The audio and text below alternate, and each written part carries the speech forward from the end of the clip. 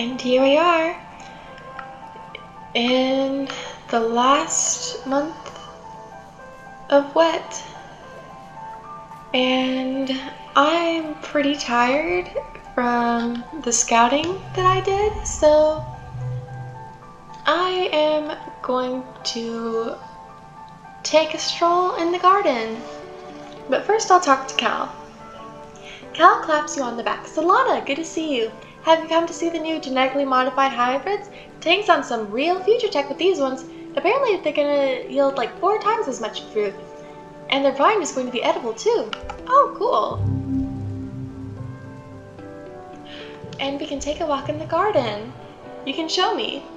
You and Cal go for a walk through the gardens, arm in arm. Cal is an endless font of knowledge about the various plants and fungi that grow here, and how the specimens brought from Earth have changed since you arrived. You meander to the gazebo where you sit for a while and enjoy the fresh air.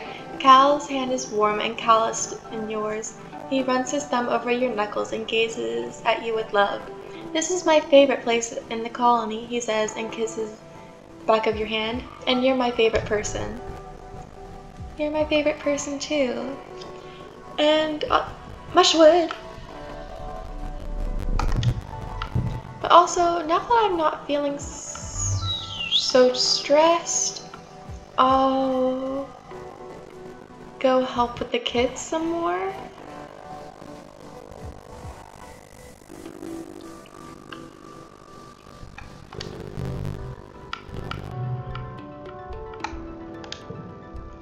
You tutor anemones for younger siblings, Cumulus, Sirius, Stratus, and young Nimbus. The triplets are absolutely uncontrollable. But Nimbus actually seems to be trying. It must be hard being the runt of the litter when all your siblings are so physical. At times, he tries to answer a question, one of the other 3 shouts over him. You try to give him extra attention so that he feels comfortable. Maybe one of Aunt Anne's kids will turn out to be a brainiac.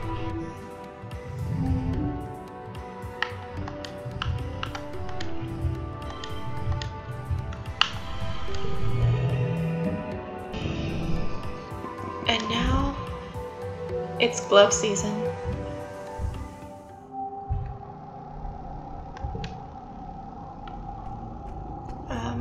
At least we can try to see if we can find any collectibles. Okay, so there's these.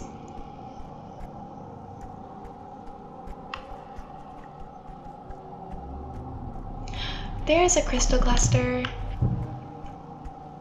I don't see anything back there. And Cal's over here. You okay? Cal is standing at the edge of the garden looking up at the newly reconstructed wall. Everyone says that the soldiers are going to protect us this time, he says thoughtfully. But I can't help but think it's only going to make the aliens more mad. Like, maybe it'll be okay this time, but what about next year, or the year after that? He rubs his chin with the back of his hand. This is their planet, he continues. If we can't figure out how to play nice, they're not going to stop until we're gone. Yeah. Maybe something I can do is to help teach the kids to appreciate the planet and the animals that are already here. Tutoring is great because it exposes all the gaps into your own knowledge. One of the kids asks you how the first humans made tools if they didn't have any tools, and you can almost feel it reboot your brain when you try to answer. Then, before you can say anything, another kid asks why there are infinite numbers but not infinite words. Then another asks if thought weighs anything, if smart people have heavier brains. You eventually just have to distract them so they'll talk about probability and statistics again. So I have to use that one.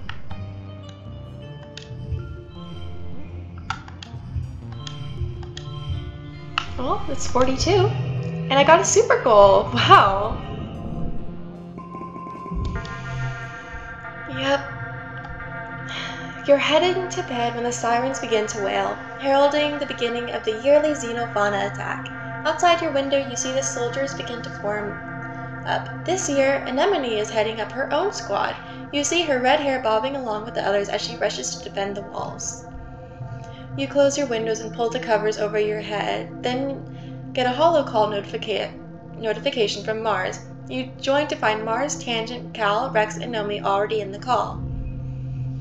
I can see everything from my bedroom window, Mars says. Nemi's got her own squad and everything now. Look at her go!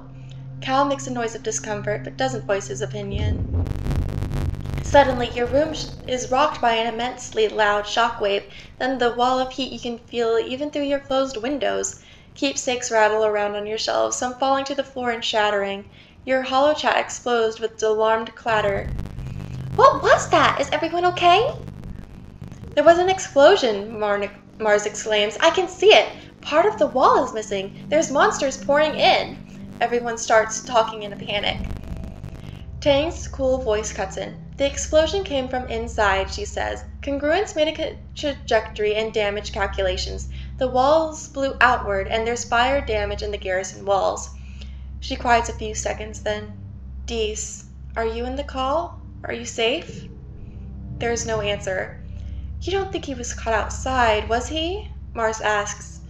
But no one has an answer. Knowing Dees? He might have been. Or he could have slipped away somewhere. You and your friends keep the call open and speculate on what's happening outside, supplemented by Mars's observations and Tangent's reading of Congruence's processes. Everyone is on the call except Base and Anemone, who are defending the colony, and Dees, of course.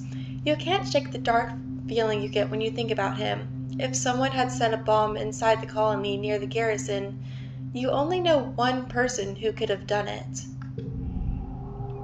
In the quiet following the battle, the colony comes out of hiding to gather in the courtyard surveying the damage. Governor Loom is on a warpath. I'll find out who did it and I'll have their head, he yells. I want every single strato lined up in questions. Those were our explosives. I want to know who set that bomb. You and everyone from the strato are hauled aside in questions on your whereabouts prior to the attack. Everyone, that is, except Dees. He's nowhere to be found, dead or alive. Dees?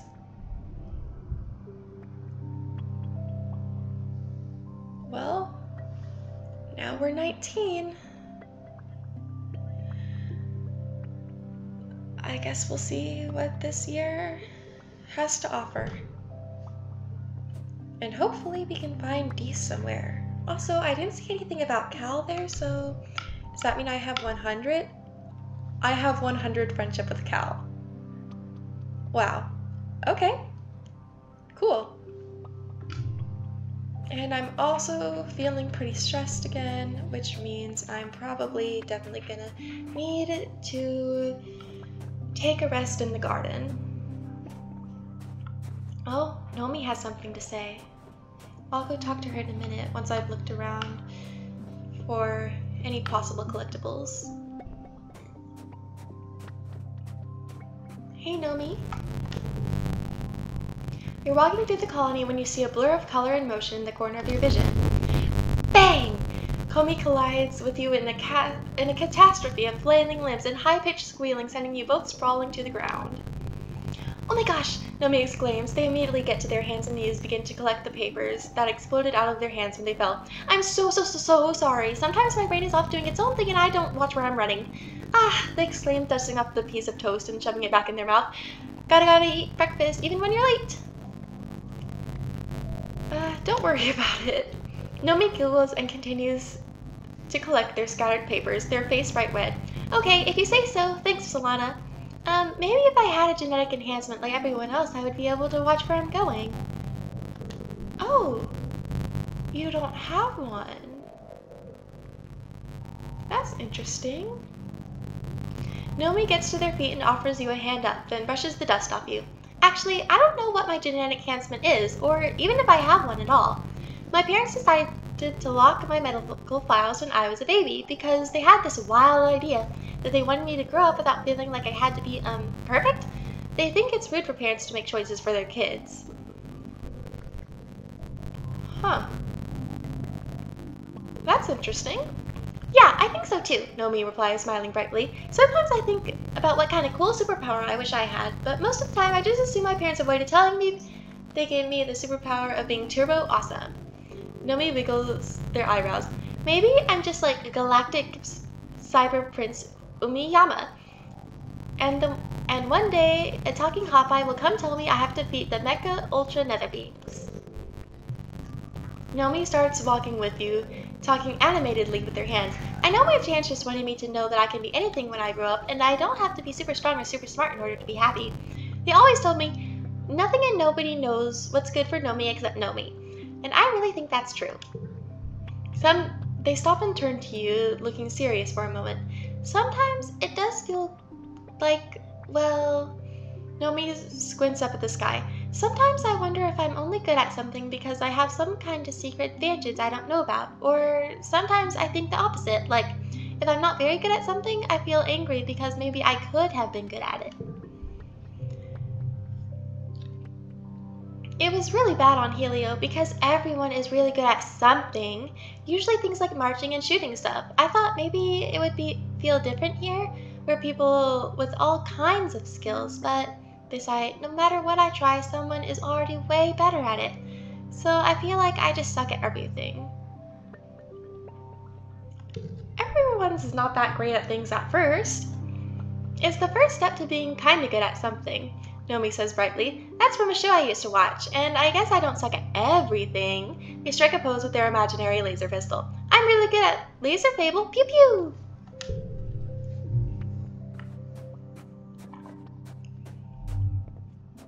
I know, I need a break. But let's check outside to see if there's anything out here. Nope. I'm not seeing anything. Also, no geese. It's a little concerning. Cal is diligently logging the season's crops into the colony's agricultural inventory, found creasing his usual serene face. When he sees you, he smiles with relief. Solana, he says, reaching out and taking your hand. He pulls you into an achingly tender kiss. Seeing you always makes me feel better, he says, pressing his forehead to yours. Seeing you makes me feel better too.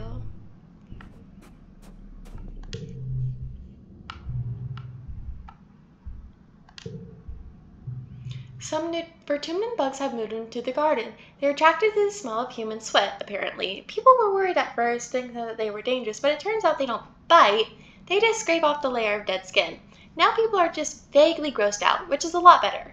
Sometimes you see Mars out here reading a hollow magazine and letting the bugs crawl all over her feet. She says it's like a spa treatment. Well, I guess on Earth people would do that with fish.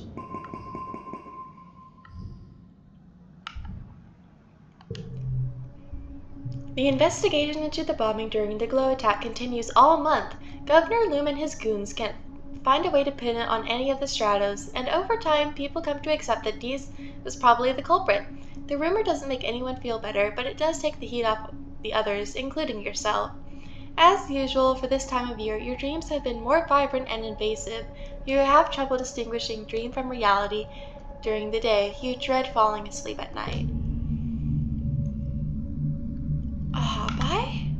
Huh? How did that Hopeye get here? You chase it out your balcony floor and you find yourself in a thickly wooded path of mushwood pressing in close on every side. The light here is weird, pink and glittering, casting teal shadows. The Hopeye disappears down a hole in the ground, and without thinking you dive in, squeezing your shoulders to fit through.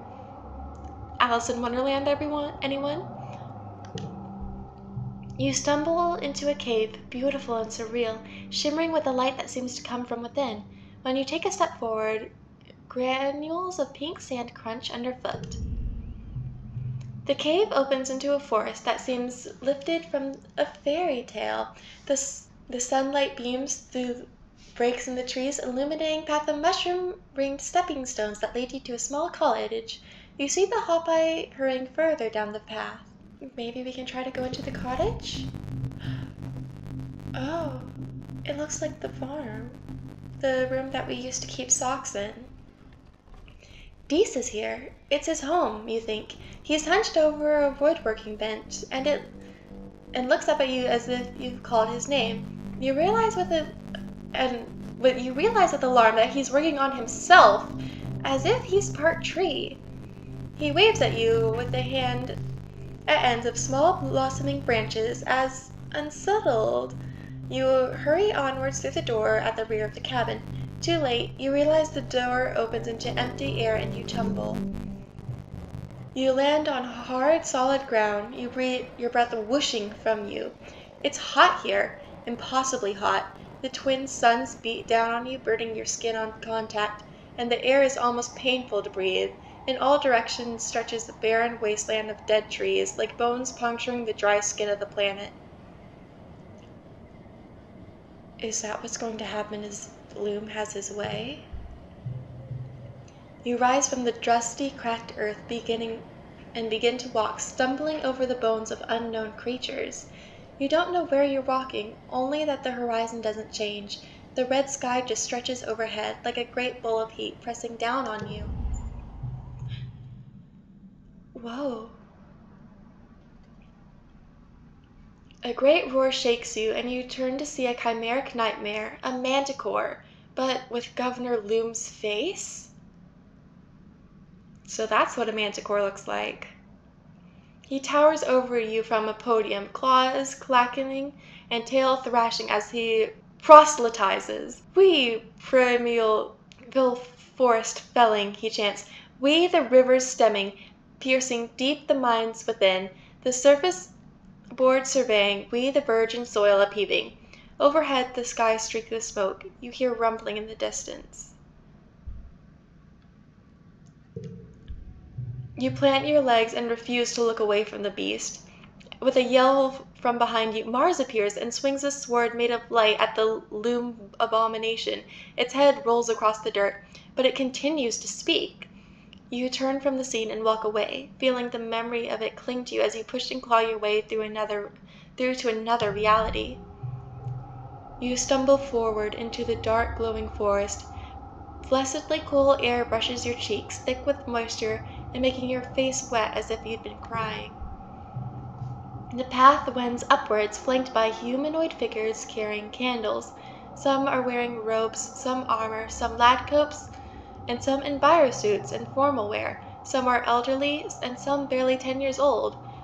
All turn to look at you, and you realize with a jolt, they're you. Every single one of them is you. You see yourself reflected in their eyes as they gaze upon you dispassionately, a line of possibility stretching out as far as you can see. The Hawkeye crouches between the ranks and gazes solemnly out as you pass. You walk steadily upward, feeling their unflinching gaze follow you. Overhead, the wormhole hangs in the sky like an overripe fruit, bending the heavy branch of space and time towards you. It's so close, you feel as if you could touch it. You stretch your hand out, seeking. You wake up. Milky, quiet sunlight pours through your windows, flakes of bromide snow piling up against the glass. You feel as tired as when you went to bed. It's your birthday. You're 19 years old. Only one more year as a teenager. Whoa. I guess we'll have to see what to make of that next time.